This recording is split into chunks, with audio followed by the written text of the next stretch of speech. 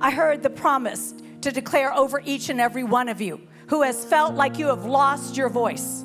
Matthew 10:26 says, don't be intimidated. Eventually, everything is going to be out in the open, and everyone will know how things really are. So don't hesitate to go public now. Don't be bluffed into silence by the threats of bullies. There is nothing they can do to your soul, your core being. Save your fear for God, who holds your entire life, body and soul, in his hands. We cannot cave to the fear of man. We cannot be bluffed into silence. We cannot be bullied by our culture. When we have the big answer, we need to stop arguing about the small questions. You don't need to do that for me. I'll go to sleep, but thank you so much. I had a massage earlier today. I'll just be like, I'm gone.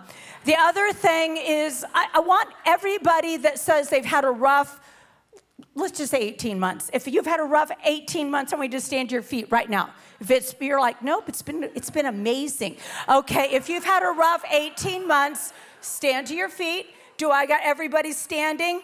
Okay, I'm just gonna tell you this right now. You're about to experience breakthrough after breakthrough, because what you went through did not break you. So understand that this struggle was for strengthening, and these obstacles were to prepare you for this season in Jesus' name.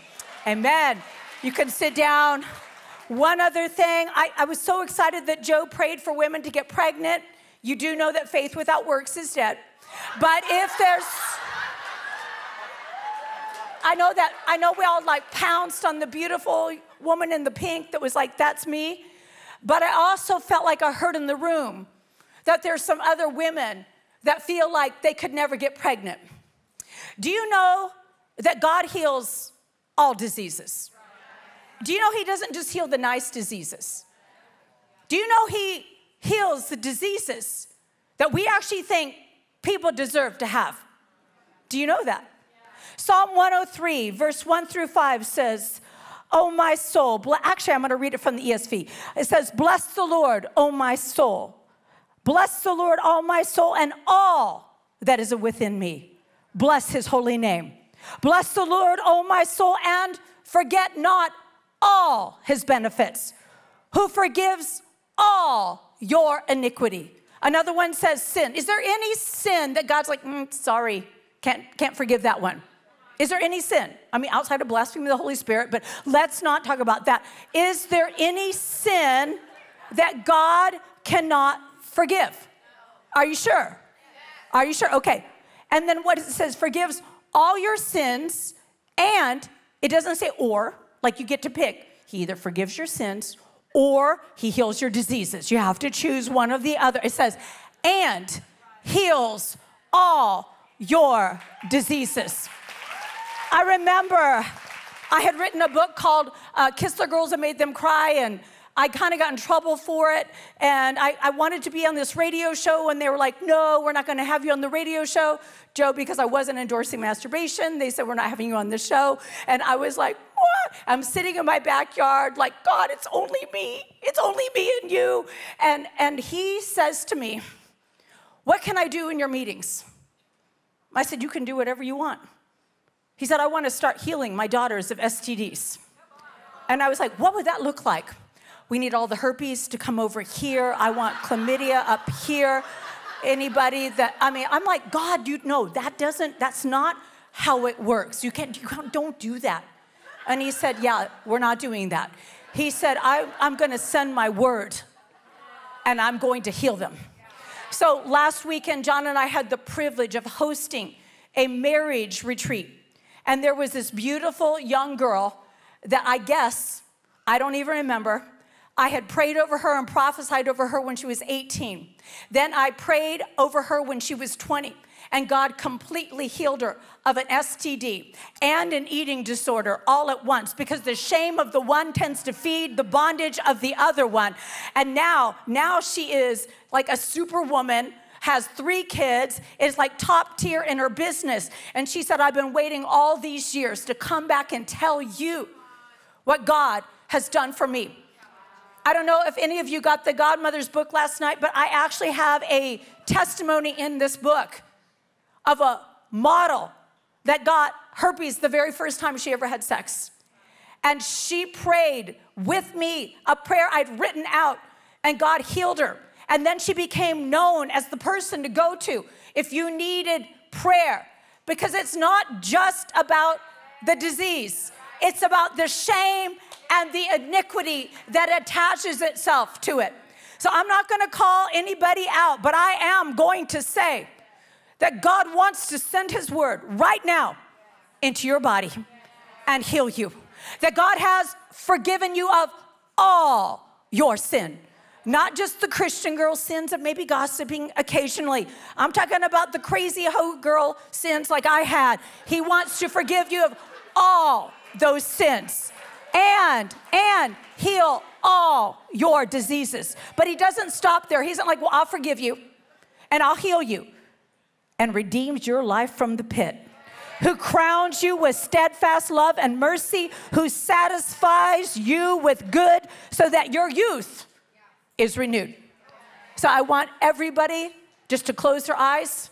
And in the name of Jesus, I send the word of healing into your body. I wash away the shame. I cleanse the guilt. I open up what the enemy has eaten away. I thank you for legacy. Father, the enemy is after the seed. Father, I thank you for legacy. I thank you for mercy. I thank you for regeneration. In Jesus' name, I speak cleansing to your body and break the power of shame in Jesus' name. Amen and amen. I was just pausing and I thought, I just need to do that because there's some women in this room that can't get pregnant because of something that they did a long time ago. And I've had so many testimonies of women who have told me that God just supernaturally touched their body. And so if you're like, I didn't know, I was getting all nervous, I put the prayer in the book. I believe that we can pray the word of God and that things can happen in our body at home alone. So anyway, last night I was preaching out of Godmothers, why you need one, how to be one, about closing the gaps. So that is out there. I'm going to also be speaking on it a little bit tomorrow. But today, because I figured out you guys are like high-paced people. You guys are like fast track. I'm going to do 2 messages. I'm going to like merge. I'm going to talk really fast. I've had, who's had more than 6 shots of espresso? Okay, 1 person. You've had more than 6? How many have you had? 8. I love that. How about you? 6. Okay, I had 6 shots and a nitro. But anyway, and then I had a spark. Anyway, I love caffeine. Caffeine is my friend, and the most I've ever had is 12 shots. Anyway, that's not what I'm talking about, but I wanted to set up the story about how much I love caffeine, how much I love espresso. I sleep all night so I can get up in the morning and drink espresso. I go to bed and I'm like, go to sleep. You can get up and you can drink it tomorrow morning. It will be there for you. And my husband got me an espresso machine, and I just hover over it like I'm the Holy Spirit. I turn it on, I'm like, come on, it's going to happen. And I get up early so I can move slow. I do not like to be startled. I like to move slow. If my husband starts talking to me too soon, I'm like, shh. No, your loudness is bothering me. Don't be too happy. Don't be too loud. And I live in Colorado, so I was bundled up in like a fluffy flannel pajamas and a robe and my Ugg slippers. And I decided I got my coffee. And let me just explain what I do in the winter. I do shots of espresso, and then I top it with whipped cream. And then I open up a drawer below it where I have 100% dark chocolate, unsweetened. And I pick up a knife, which I probably shouldn't handle before I've had caffeine, and I shave the dark chocolate on top of the whipped cream. Then I do a little cayenne pepper, cinnamon, and raw sugar. And I'm like, hallelujah. The first sip is the best. I picked it up, and I sat down, just getting ready to take that first sip when I made a fatal error. I had been going through a devotional. But in that moment, I thought, I'm going to pick up my phone. I'm just going to go into Twitter. It'd be like having coffee with friends. And all of a sudden, I'm going through a Twitter feed, and everybody is thanking somebody for putting them on a list. And of course, my first reaction is, am I on the list? It was the list of the top 100 female ministers in the United States of America. I open up the list. When your last name starts with B, you find out really quick whether you're on it again. I did give them the benefit of doubt. Maybe they put it under Lisa. I go down there. I don't see it under Lisa. I keep scanning the list, and then I have 3 consecutive hot flashes. I go into my husband's office. My husband is praying. He's a Christian. He's reading his Bible. I go into his office, a flurry of flannel pajamas, and I said, oh my gosh, I can't believe it. I didn't make the list. I'm never going to make the list. John, I'm 54. I'm 60 now, so I've grown up. I'm 54. I'm never going to make the list. And my husband just calmly looks at me over his reading glasses, and he's like, what list are you talking about? I said, I need your phone. He's like, why do you need my phone? I said, they said at the end of the list that perhaps they have forgotten people. I said, John, they put the people that translate my books from English to Spanish on the list. They have certainly forgotten me. And he's like, nope, you are not. You put my phone down. You need to go pray. And then he quoted a scripture to me, and I stomped my foot, and I said, you know what? I know I'm wrong, but that doesn't make this feel right. So what did I do? I pulled off my slippers, put on my Ugg boots, went outside on the deck, and I called Christine Kane. I know now I should have called Pastor Kara. I should have called Pastor Joe, but I called Christine Kane. She was on the elliptical machine. I began to tell her, I was like, Christine, you're not even gonna believe this. They made a list of the top 100 female ministers, and I am not on the list. And Christine says, well, am I on the list? I said, yes, and you're not even American. You're Australian. And she was like, why do you care? I said, you know, you can't say that to me because you already asked me if you were on the list. So you can't say anything. But you know, Christine was just like on the elliptical. I said, you know what? It was just a confession. It was just a confession. So I hung up the phone, and then I started to think, you know what? I have more Twitter followers than that person. Maybe I'll just make my own list. Maybe I will make my own list. But then I thought, nope, that's menopause mean. You need to stop that right now. Then I thought, that's right, lists are evil. Other people are waking up this morning and feeling left off. But I heard the Holy Spirit say, and yet, if you had been on it, you would have retweeted it. So at that point, I went into my bedroom, shut the door, hit my knees, said, God, I've been acting, no offense, like an 8th grade girl. If there's any here, I'm sorry. I've been at maybe 7th grade. I don't know. I've been acting ridiculous. It was like a 20-minute meltdown. Come on. You guys have all had them, but you didn't tell them from a stage. And so I'm like, God, I'm so sorry. I texted Christine. I'm like, hey, listen, I'm great. I went into my husband. I said, listen, I put an estrogen patch on my hip. We're going to be okay. Everybody's going to make it through the day alive. And I went through my day when something unusual happened. Apparently, I had been invited to speak at a banquet, and I couldn't come. So they made a plastic doll out of me. Go ahead and put the plastic doll out there. And they thought that maybe John would enjoy having the plastic doll. So this is a plastic doll. There's my husband in the background. You can kind of see him. And they said, perhaps John would like to put this in his office. And I'm like, no, this is getting thrown away. And when I picked up the plastic doll, I heard the Holy Spirit say, well, are you happy now? You're a plastic doll. But I'm going to tell you, when you and I look for our value or our affirmation from other people, that's what we end up. Flat, fake, and plastic. Learn from me. You don't want to have a 20-minute meltdown and then have to write a book about it. Okay, Tim Keller said, we want someone of ultimate glory loving us. Not just love in general. What we need is this ultimate assurance of who we are. Ultimate assurance of our worth. We need someone like that, loving us like that. We need someone we think the world of, thinking the world of us. We need the praise of the praiseworthy. Do I have any moms in here that just have one child? Wave at me. All right, hallelujah, one child moms. Okay, I'm just going to say this. It's not nice, but I am going to say it because it is true. One child is an accessory. You take them out, you dress them up, and they behave well.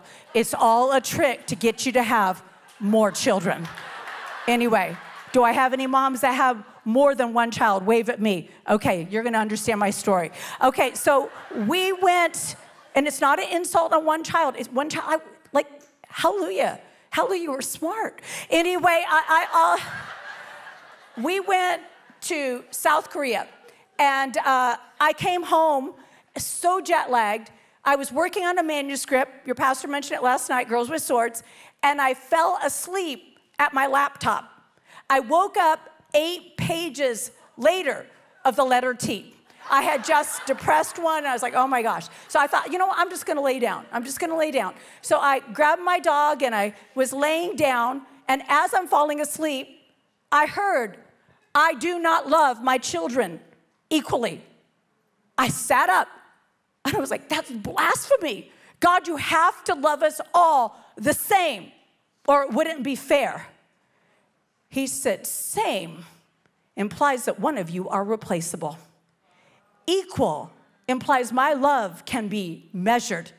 He said, I don't love my children equally. I love them uniquely. And then I began to think about when I was pregnant with my first son, and I was so excited to give birth to him. And then I was like, I want 6 because I wasn't smart. And then when I got pregnant with my second son, I remember thinking, I'm so excited. They did the sonogram. Back then, the sonograms looked like aliens. They were like, that's her head. I'm like, are you sure? Are you sure? I remember putting the video in for Addison, and I said, here's your younger brother. And he was like, no, it's a skeletal, scary thing. So I remember I started near the end of my pregnancy. You know, you can be weird when you're pregnant. Near my end of my pregnancy, kind of being distressed. I thought, I love Addison with all of my heart.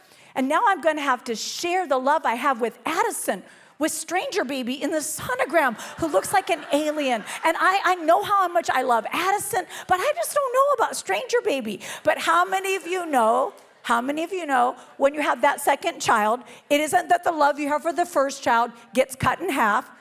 Something brand new opens up in your heart. And the things that you love about that second child are unique to that child. And the things that you love with that first child is unique to that child.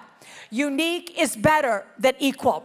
And if you go look at the definition of unique, it means prototype. It means one and only. But my favorite definition of unique is without rival. There is no one who can take your place in the heart of God. There is no one who can take your place in what God wants to do in this earth. We serve a God who is without rival. So it would stand to reason that we are his creations without rival. If he has no rival and he has no equal, then you have no rival and you have no equal. So why are we allowing rivalries to rob us? Do you know it all began with a rivalry? Do you know the problem didn't begin in the garden? The problem began with Lucifer. When Lucifer said, I will ascend. I will be like the Most High. See, you can get familiar with the presence of God. And when you get familiar with ministers or the presence of God, you can begin to think, I could do that. Then you start thinking, well, I could do that better. And you lose your ability to receive because you now see that person as a rival instead of as a sister, that you're both pursuing God. And so we need to understand that the enemy has always used rivalries to split. We got the rivalries between male and female. We got the rivalries between young and old. We got the rivalries between black and white. We got the rivalries going on every place in this earth. But if we understood and honored the uniqueness of every race and every tribe and every tongue, that we would not have rivalries. We would actually be celebrating the unique contribution of each and every one of them. So I feel like now I need to share a scripture. The scripture that my husband quoted me that morning, because he is a Christian, is 2 Corinthians 10:12. It says, not that we dare to classify or compare ourselves with some of those who are commending themselves, but when they measure themselves by one another and compare themselves with one another, they are without understanding. Did you hear that? That means you're stupid. Okay, so let's talk about the three things that are going on there. The first one is classify. What happens when we classify people? We grade them. We put them in a box where we can disqualify or we can be connected to them. It's called pigeonholing. And have you ever seen what pigeons do in the holes that they live in? There's poop and there's feather fallout. You do not want to be pigeonholed. What it is a very simplistic, small-minded view that misses the intricacies of challenge. How many of you know that everybody we know is going through something more than we can see on Instagram? Come on, we need to start having some compassion for other people. What happens when we classify is we label them. We label them. You know, there's a label on the chair that we're sitting on, and last night while I was sitting in the chair, the label was getting in my hair. And I was like, whoa, it's getting, so I had to bring it low. But I have to tell you, there's been other conferences where I moved the label incorrectly and I had it on my backside. And people didn't want to tell me that I had a label on my backside. And that's usually what happens, is that if you have a label, it will follow you. It will follow you. I remember the label I used to wear as a minister. It was okay for me to preach to women. Oh, but no preaching to men. Because women were the last to be created and the first to sin, easily deceived. So I had these labels in the back of my mind, and anybody that loves God the way I love God would never want to do something to dishonor their father. And so I had a label on me. And what does a label do? It limits you. It limits you not just to what they might see in this moment, but it attaches you to who you have been. But see, God doesn't label us. He calls us by name. And God doesn't call us by the name that even our parents know. God calls us by a name that we are becoming. I don't know if you read the book of Revelations, it's kind of scary. But it says in the book of Revelations that you and I are each going to be given a white stone with our real name on it. And we are alive right now to grow into the likeness of that real name. But our culture will only echo our used to be name. But we have a God who is declaring a larger name, a God-breathed name. And you know what he did so we could grow into that name? He said, Jesus, give them your name. Do you know that? Do you know Jesus didn't like, I'm gonna lend it to you and I might take it back. He said that Jesus has a brand new name. It's written on his thighs. It's kind of scary up, so tattooed. Again, Revelations, it's got some interesting things in it. He's got a brand new name written on his thighs. What does thigh mean? Thigh always means legacy. So he gave us his name. He gave us the authority of his name. He gave us the name that is above every other name. So why are we calling one another names? Why are we not calling upon the name that is higher than every other name? When we've been given the name that is above everything, we should not be wasting our time with labels. The next C is comparison. What happens when we compare? Well, no one says it better than Theodore Roosevelt. He said, comparison is the thief of joy. I'm just going to paint a picture of comparison in my own life. You go on a date night with your husband. You go to a movie. And at the beginning of the night, you're happy. But somewhere during the movie, you notice the way the pretend husband is kissing the pretend wife.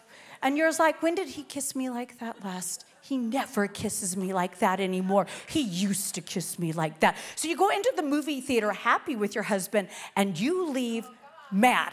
And he's like, what's wrong? I'm like, you know what's wrong. No, he doesn't. He has no idea you have been comparing him to Thor. He has no idea. No idea. No idea. So I can get mad about my husband not kissing me like Thor kissed whoever it was. Or if I don't like what's going on, I can grab that man and kiss him the way I wish that he was kissing me. So I can have a good night or I can have a bad night. But comparison will always take me down a pathway I don't want to go. Comparison. When we first started out in the ministry, we were so poor. The biggest thing we were believing for was a minivan. I mean, our kids were praying for a minivan every single trip. We were all in a Honda Civic. We had 2 children in the back with a suitcase between them so they didn't hit each other. I was pregnant with Alec. I'd have to stop every 3 hours and get out of the car and run around it to keep the blood flow into my legs. It was crazy. So we were praying and believing for a minivan. And you know what would happen?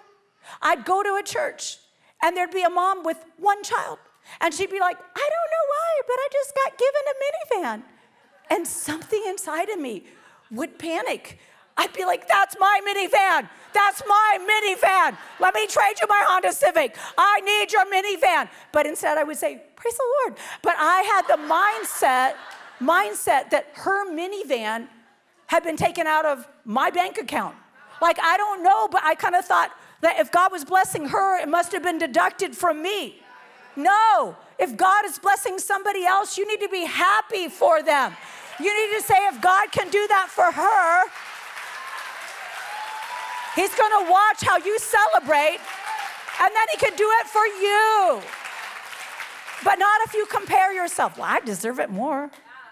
I produce more children. No, we don't get to do it with that.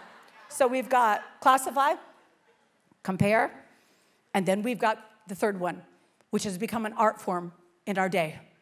Self-commend. People taking pictures of themselves. No filter. No, y'all, you guys, I use filters. I'm gonna tell you that right now. I use filters. I've gotten so lazy about putting on makeup. I'm like, why wear makeup? I can wear a filter. And then people like, I just gave $100,000 million to the poor. Hashtag love Jesus. Guess what? You just got your reward, because Jesus said that if you tell everybody, you just got it. We need to send some things to heaven. We need to stop bragging about everything we're doing here and have some secret deposits in heaven. I don't want to get up there and him say, yeah, Lisa, I really had some rewards for you, but you put them all on Instagram. Self-commend. Self-commend. Measuring ourselves by ourselves, with one another. What does that mean? Am I supposed to measure myself by other people? No, I'm supposed to measure myself by Jesus. It says, looking unto Jesus, the author and the finisher. That's who we look at. John 5:44 says, how do you expect to get anywhere with God when you spend all your time jockeying for position with each other, ranking your rivals, and ignoring God? Rivalry will rob us of your strength. I believe there is a generation right now that God wants to do a new thing in. I've had the privilege, it's hilarious. I still do youth conferences.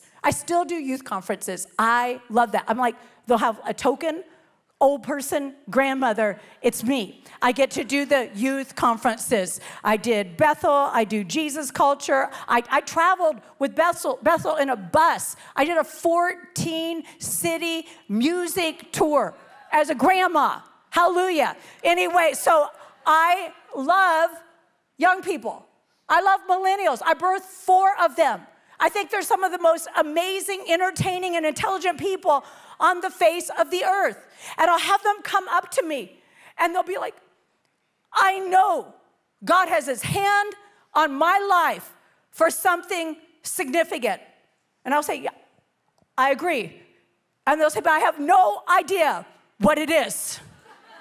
Well, you will never discover what you are called to do looking at what everybody else has done.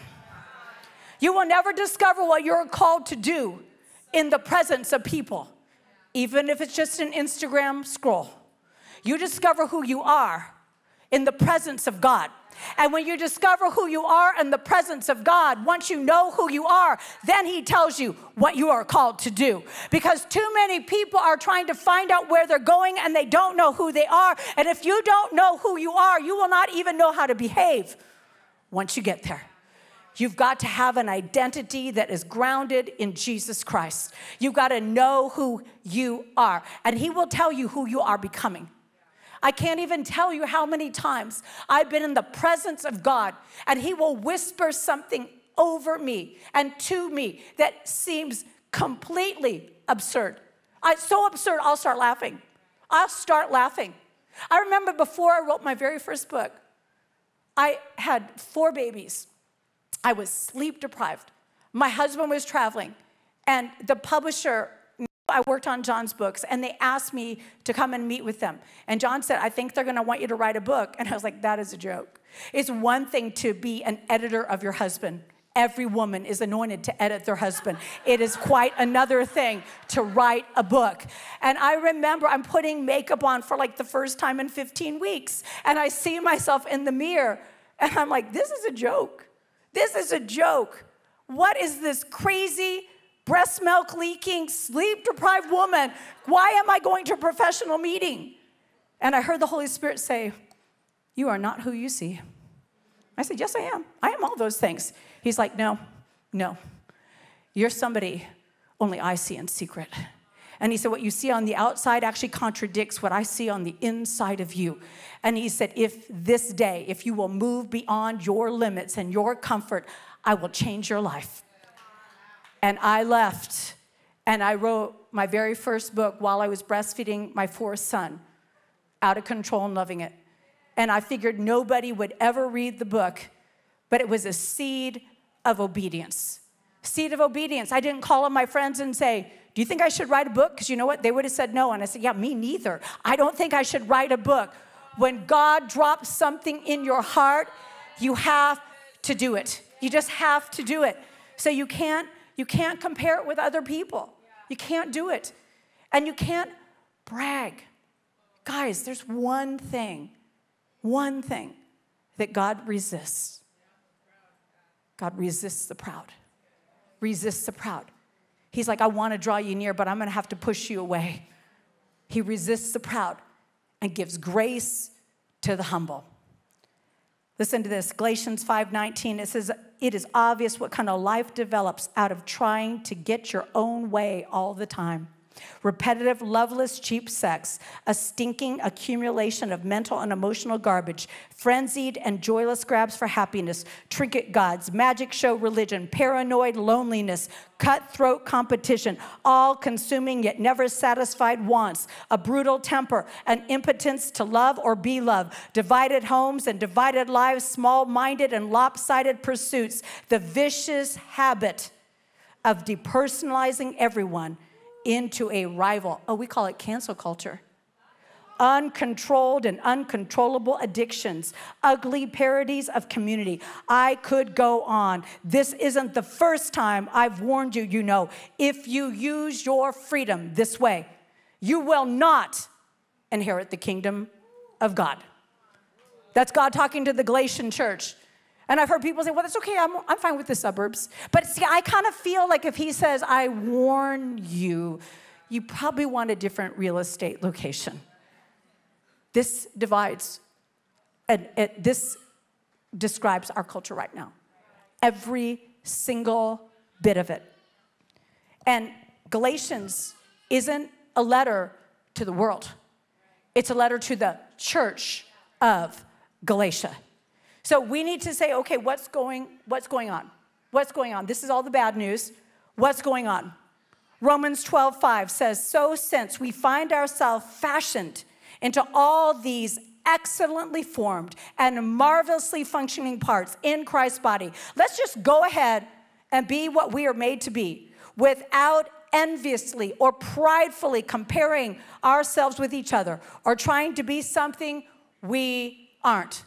See, pride says either I am better than you, and then that sets up our fall.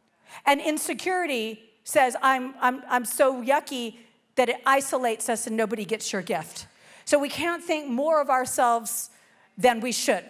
So we need to stop seeing one another as blocking the promises of God in our lives. Now, this is the message of Without Rival. Finding your identity in an age of confusion and comparison. But it's not enough to just have identity if you don't have truth. Isaiah 51, I believe it's 51, but it might just be 50, verse 1. It says, hang on, I'm going to jump over there real quick. It says, 51, verse 1, look to the rock from which you were hewn, and the quarry from which you were dug. So I wrote a book called Adamant. It's a horrible title. I realize that now. The subtitle was better. But I'm a little random, and I had studied about two particular stones. There is something you probably have heard of called the philosopher's stone. It was a stone that if you found this stone, you would have access to wisdom. Then there was another stone called the adamant. And the Greek poets and philosophers made up both of these stones. I'm going to talk to you about the adamant stone. In the Greek, it's actually called adamas. And adamas means invincible, because they believed that the adamas stone would be woven so tightly that any inferior stone or metal that came in contact with it would be crushed. They also believed it was magnetic, where it would draw but never be drawn. They believed you could put it in fire and grab it out and it would be cool to the touch. It would not be subject to its environment. They also believed it could gather light and redirect it. And so they figured that any nation that could find this metal or stone would be invincible.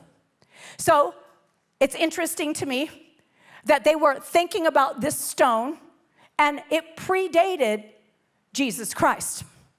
Now, what happened was, when they discovered diamonds, they actually thought a diamond was an adamant. But then in the 1700s, they put a diamond in a vacuum, magnified light on it, and it vaporized. So adamant no longer meant a stone. It meant unyielding. It meant stubborn. It meant immovable. But here's what I want to talk about. See, we don't look for mythical, magical stones anymore, because we have been stripped of our awe. We find ourselves clothed in shame and confusion. The highly educated often lack the opportunity to even get a job. And if they do have a job, they have a glaring lack of purpose. We have bound ourselves to monetary systems of credit designed to entrap us in debt. Our political system that was created to unite us now divides us. Our networks are vast, but our connections are shallow. We have an abundance of sex and a famine of intimacy. We have chosen to become what we do, and yet we remain unfulfilled. We use technology to throw stones at people that we will never have to face. When the truth becomes fluid, we lose contact with answers bigger than ourselves. And so I'm going to propose something. I'm going to propose that I believe that Jesus is the adamant. You think, how do you get that? Do you remember there's just kind of this throw-off comment by Paul where he said, and that rock that followed them in the wilderness, which was Christ. It also talks in the book of Isaiah that there is a cornerstone that was not cut with hands. It also talks about in the vision that Daniel interpreted, or the dream Daniel interpreted for Nebuchadnezzar, that he saw a stone not made with hands, and that stone hits the image of everything that is man-made. And what happens once it destroys it all? It says the stone becomes a mountain, and the mountain fills the earth. Well, we believe that is Zion, and we believe that mountain that fills the earth is the church of Jesus Christ. And so I believe that we have a choice to either fall on the rock and be broken, or the rock falls on us and we are crushed. And our culture right now needs you and I to stand up for truth and fall upon the rock. Because what has happened in our culture is that the church for too long preached the truth without love. And the truth without love is harsh. So our culture has responded by preaching love without truth. But love without truth is a lie. And you and I are alive in this time where we have to merge both truth and love. And we merge truth and love with how we live our lives. Not tell everybody how to live their lives. It's how I live my life that people are saying, she's loving, but she is holding fast to truth.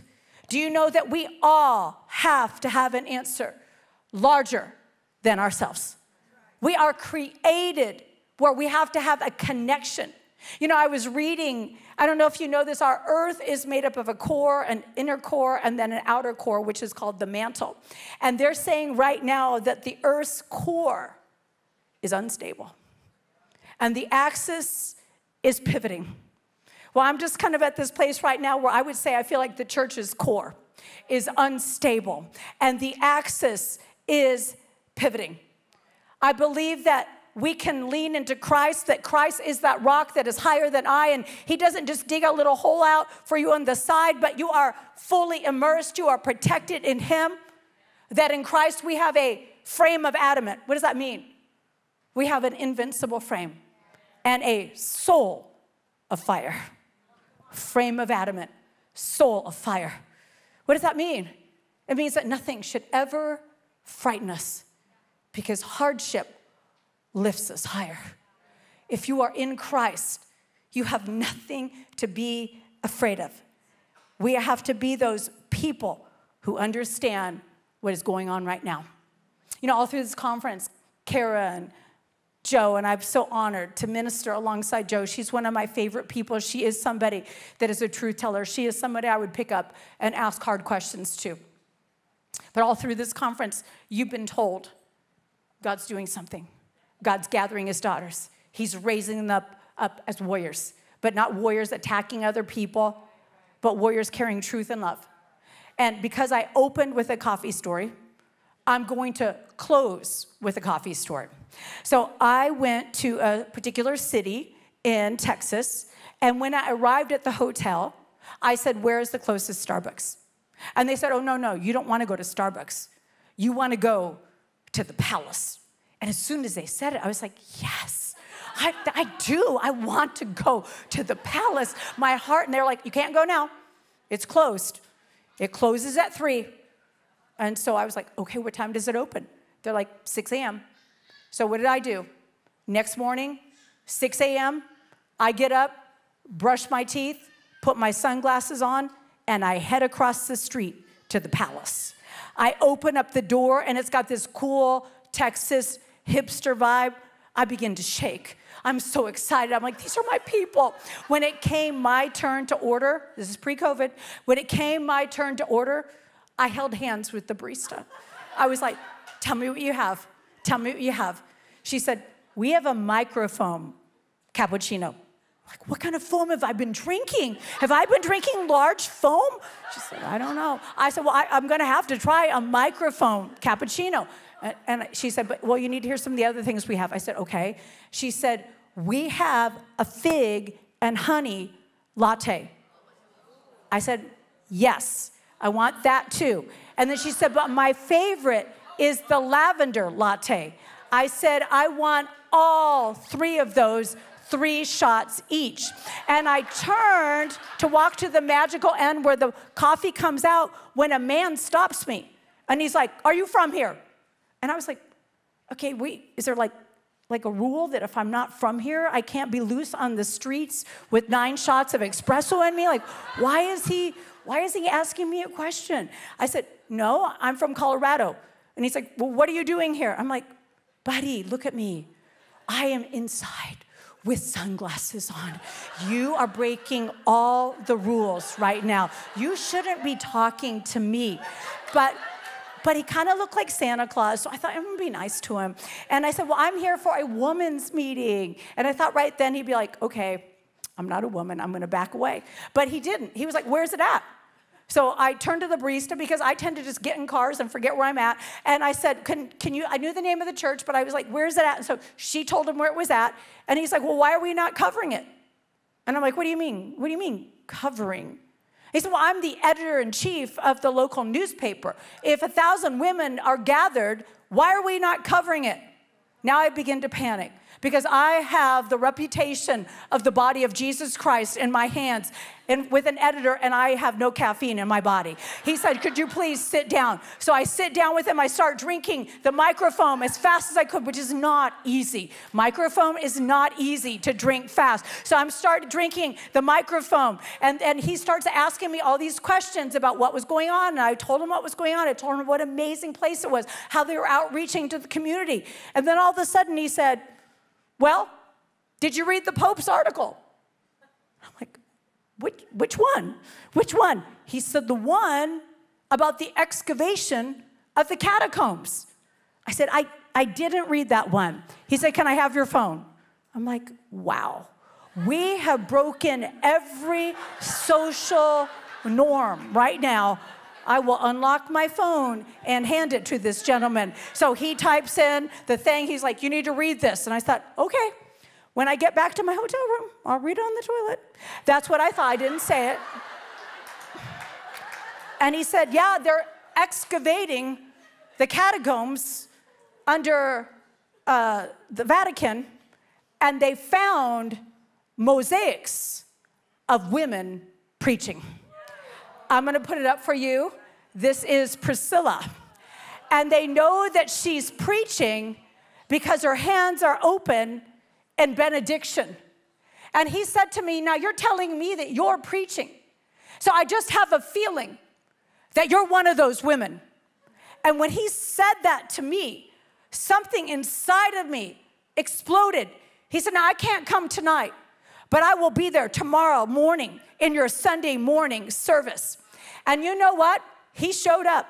And he put me on the front cover of the living section. And I preached out of Romans chapter 1, 19 through 2:6. And he says, "Christian minister tells the truth."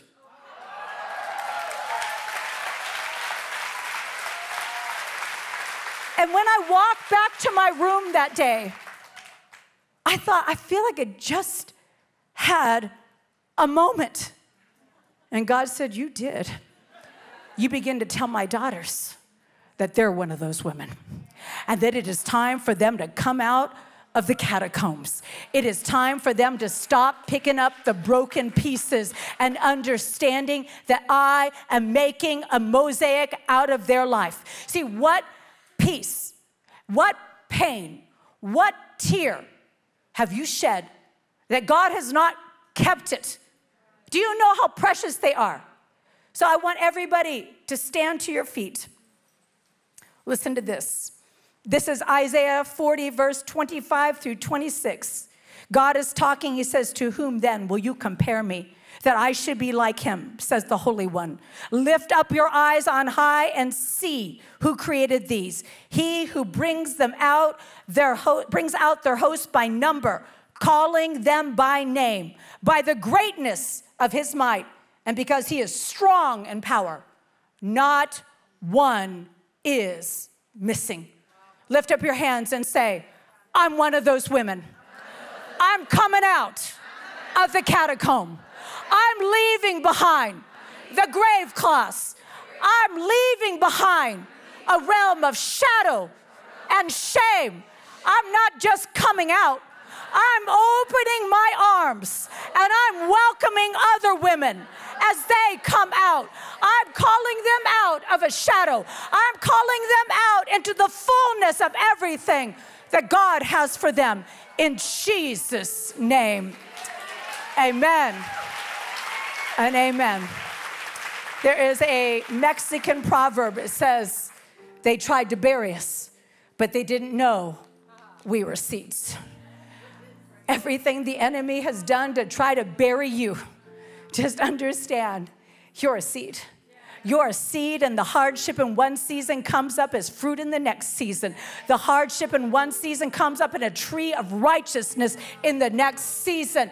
I don't know what has compressed your life, but God has concentrated his faithfulness to you. And I believe that this concentrated presence of God and faithfulness is going to explode and expand. But we have to be willing to leave behind what's not working. We need to leave behind the bondage that we just keep going back to, the past that we keep rehearsing. We need to lift our eyes and lift our voice and declare our way forward. God is doing a new thing, and it looks nothing like your old thing. God is doing something that you cannot do. He is making roadways in a wilderness. He is making pathways in seas. He is doing exceedingly, abundantly above all that you can ask, hope, or pray. But you know what? He needs you to ask. He needs you to ask. So I don't know what has you trapped. I don't know what has you lurking in the shadows. I was talking with Bethany about a book that I read that I absolutely love, and it talks about when the American soldiers liberated Auschwitz, that so many of them had been prisoner of war for so long that they walked out of the camp and then turned and walked back in. You can get used to living as a prisoner of war.